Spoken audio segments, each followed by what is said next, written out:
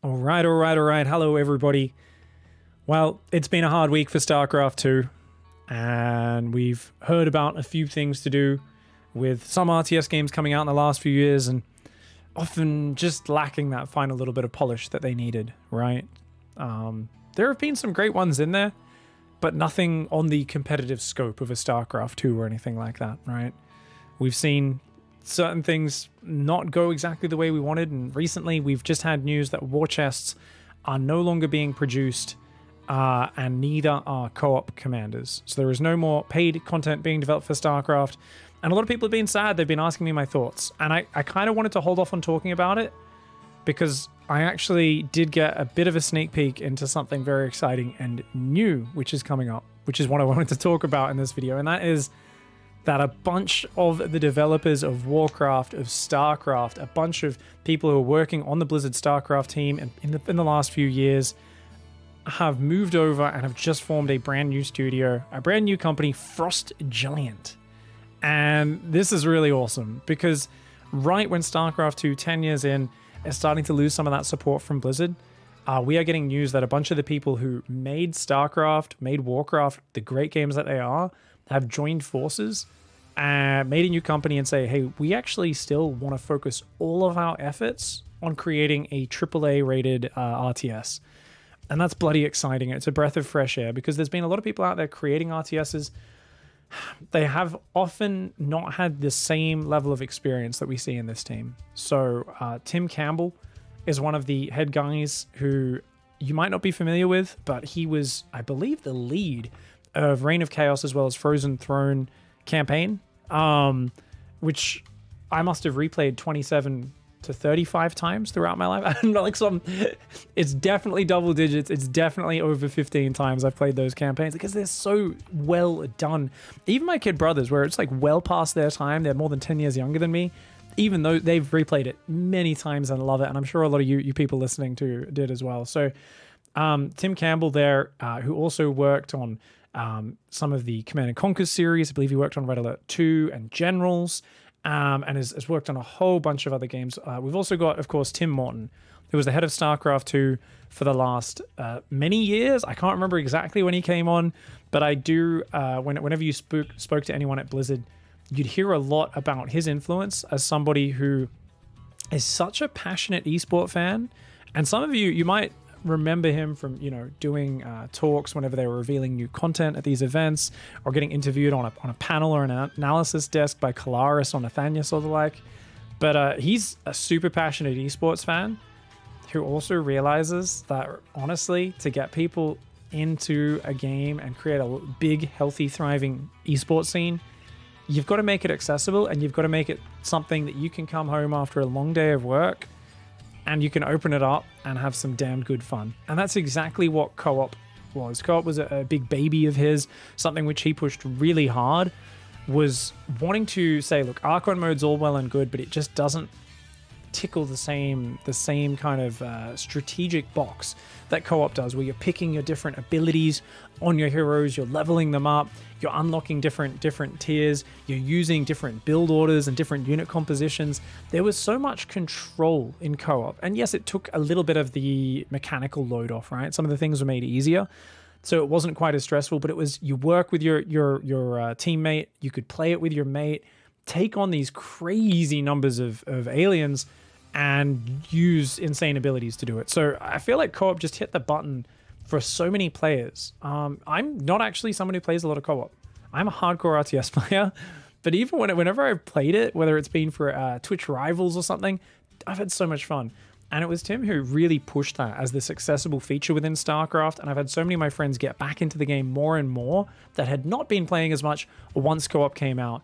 So one of their big goals they've announced with Frost Giant is they want to try and ease that on-ramp into enjoying RTS games. For a lot of us who grew up with gaming, all the early games were RTS games, right? A lot of the best ones were. And we were all mostly hardcore nerds who liked playing games and were happy to figure things out. These days, you're inundated with so many gaming experiences that are so easy to just get in there, shoot some people in the head, run around, whatever. Half the games play themselves for you, right? You go back to those old games, which a lot of us grew up with, and you're just dying over and over again. And every single level was usually brutal in most games that you played.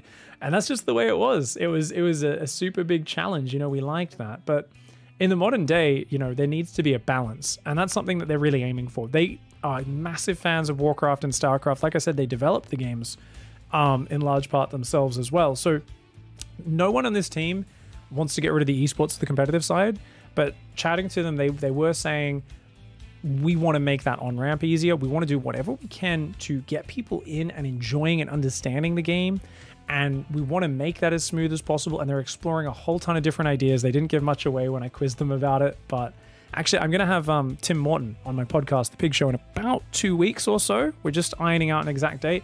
So we're going to ask him a lot about that, as well as working on StarCraft and a whole bunch of these other things. So hopefully I can tease out some secrets that he maybe shouldn't be sharing before they announce any details. We'll see. We'll see if we can trick him into giving us some juicy details. But yeah, I'm super excited, honestly. Tim's always been just like the biggest sweetheart. Where he's such a successful game developer, Tim Morton, and he's always there. You know, very, very passionately looking to do anything he can to improve the games that he cares about. So to have him on board is great. The rest of the team is fantastic as well. I've met a few of them. People like Monk, who used to be involved with Team Liquid, used to commentate Hearthstone, then came on as the head of co-op and also balance designer in the last few years in StarCraft 2. He's a very smart guy, super passionate, plays, I think, like Masters League StarCraft, and honestly just one of those people I've known from so many events over the years who just wants to make StarCraft better and better. He's now moved over to Frost Giant, and I think he's going to be really valuable input there. As someone who's so young, so plugged into the esports scene and the competitive side of things, and has so much experience across multiple RTSs and multiple competitive games. So he's an absolutely awesome addition. They've also got Ryan Shooter, who, for those who don't know, invented GameHeart. If you guys go back, and actually let me see if I can find a video while I talk about this. Let's go 2010 StarCraft on YouTube. This is going to be so appallingly bad, guys. So I don't have the sound on purpose, but let's see if we can get a shot of a GSL video from 2010. Let me go back a little bit. Wait. Oh, this is a highlight clip. One second. Here we go. Well, look at that. Oh my god. Yep, this is what the in-game overlay used to look like. And this is, by the way, a few months in, so they'd updated with the production tab. That wasn't there when it first started. But look at this whole bottom of the screen is just blocked. It's ruined. You can't see, why is all this here? You can't see the supply accounts or anything. Sorry, I do have the top of the screen cut off. You can see the resources in the top right, only of the player who's clicked on. It was a really terrible viewing experience, and he was just a big fan of StarCraft. So he actually volunteered, created GameHeart on his own time, and he just revolutionized. He kept updating it. He revolutionized the viewing experience. He made it so team logos and tournament logos could be popping up on the map. He made it so all sorts of awesome things with it. And he actually got hired by Blizzard and worked on StarCraft as the head of UI for the last like 7 years or something like that.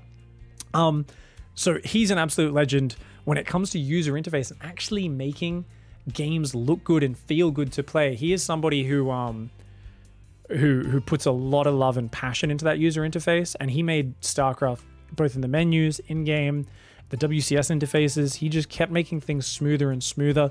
I'm not sure exactly, but I'm imagining things like the spray paint tags maybe were something to do with him, as well as like the little floating logos next to the command centers and that sort of stuff. So essentially what I'm getting at, guys, is it's a passionate team, and to see so many people that were part of the people who were always down at the events watching esports, who were always at the summits, clearly passionate about what they were doing and so involved in StarCraft, to see a lot of that talent say, hey, okay, StarCraft's not getting developed anymore. RTS isn't getting developed at Blizzard. Let's form our own thing. Let's start it, and let's just bring our love of RTS forwards. And I was excited. I was like, sweet, you guys are going to make an indie studio and make a cool game. Like, this will be really awesome. You know, maybe they'll make like the next They Are Billions or Northgard or something. I'm like, those games were great, right?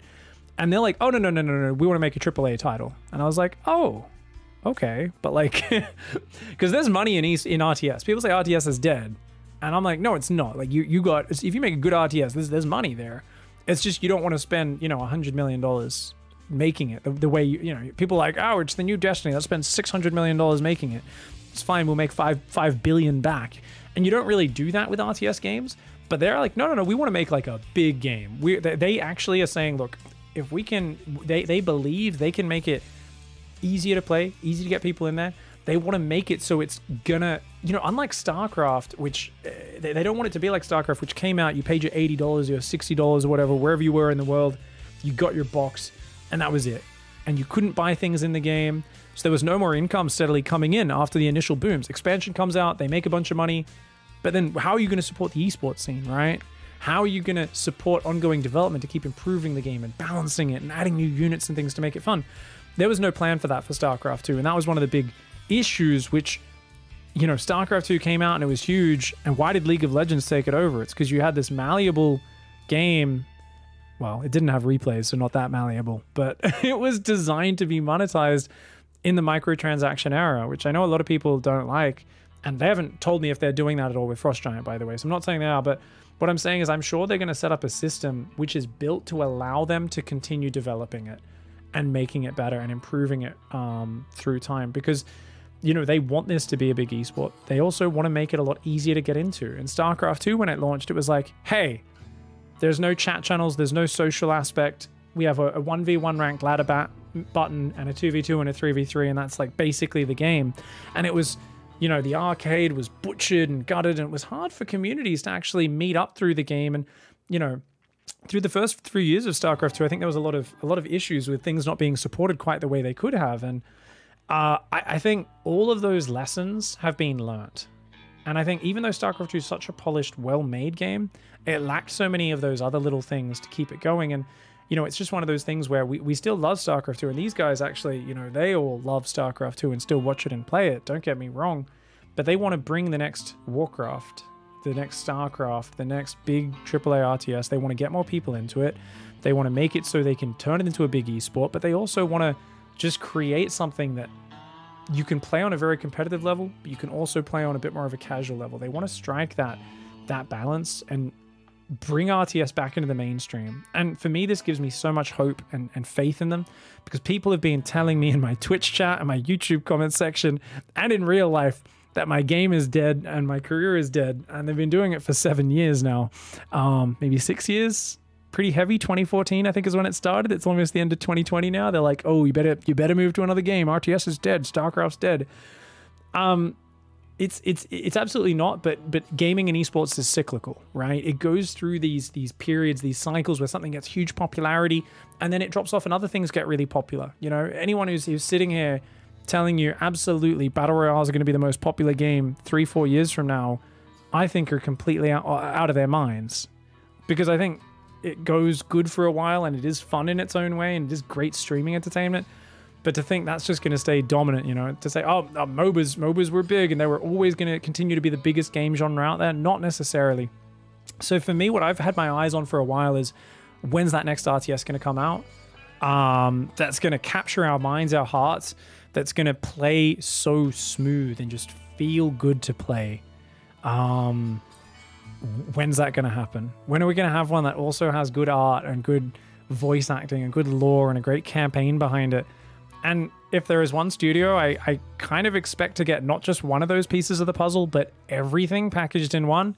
It is these guys. I obviously am hoping, I'm praying. A lot of things can go wrong or right in game development, and we don't know exactly what they're going to bring out. But I'm very hopeful. I know there's a passionate team there. I know they want to go big on this. They don't want to cut corners.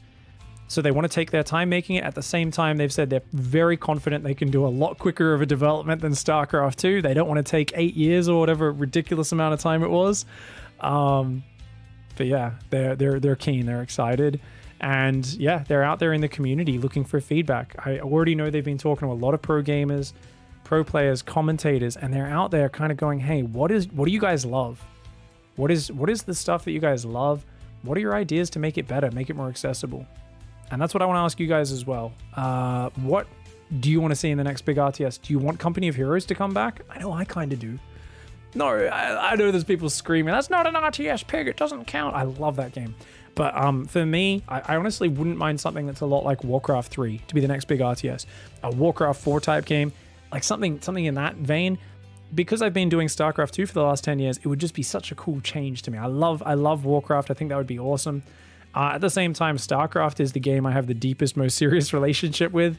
So if it ends up more in the StarCraft vein, but it freshens things up, brings new lore, new units, new gameplay aspects and mechanics, either way, I'm going to be bloody excited. Let me know in the comment section exactly what sort of game you guys want to see as the next big RTS.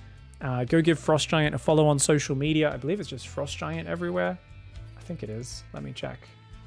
Yeah, it's like Frost Giant Studio on Facebook, Frost_Giant on Twitter, and their website is frostgiant.com.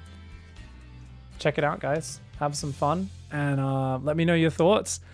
And don't hold back. I know there's a few of you. No, Pig, it's still a dead game. This company's gonna fail. Let me know. Let me know.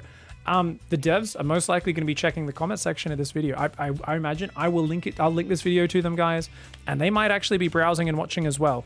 So this is your chance to let your genius 300 IQ RTS development idea out, and who knows, you might actually influence them. Thanks for watching, everybody. Really appreciate the support. So throw some love to Frost Giant, and join me in praying for the next big competitive esport. Let's go. Thanks for watching, everybody. Have a good night. I love you guys. See you in the next one.